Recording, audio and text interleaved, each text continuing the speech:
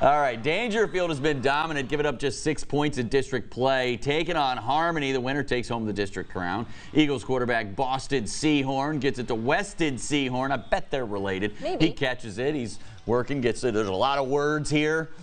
Finally taken down. Tigers Chase Johnson throws it to his receiver. That's Kenny Mosley, and he's going to find his way into the end zone.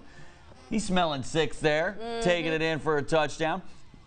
Looks like we're going to have an answer. It's Seahorn. QB Seahorn. And he's going to throw it to Tyson Jenkins. What a catch there by Tyson Jenkins. That tied it at 6. Harmony going for 2. Looks like they'll get it, but Aaron Hampton picks it off, decides he's taking the field here. Daingerfield's Braylon Lewis pushes away.